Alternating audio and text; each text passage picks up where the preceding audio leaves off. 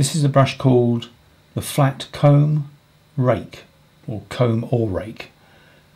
And the idea is that you have a body of hair, well in this case it's a synthetic, and that holds the paint, and you have these spiky bits at the end which resemble a comb or a rake, and the paint is held in the body of the brush and it flows down these spikes and creates an even texture.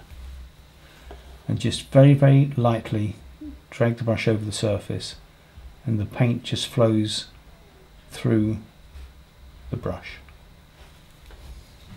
So you can flick with it and you can quickly build up a very, very textured area, maybe some grass or animal fur.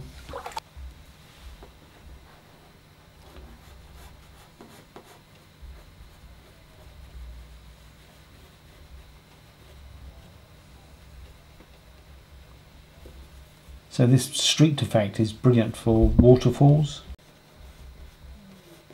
Just use it flat because it's the straight cut rake or comb.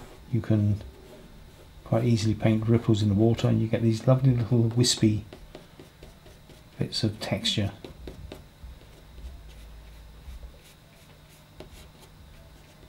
And if you have it flat like that, you can, when it's dry, you can paint in some textures on top. When this is dry, you can paint on top of it like that, so you get some tone into your painting as well.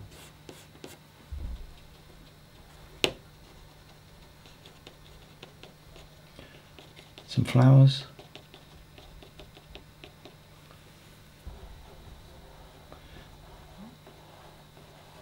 Just lots of different effects. So this is the flat, which is ideal for doing wood grain. So just push the brush flat into the paper, lift it, so you get these different effects. Right. Do it fairly slow. Allow the paint time to actually flow down the brush. If you do it too quick, it breaks up. So that's the flat comb or rake.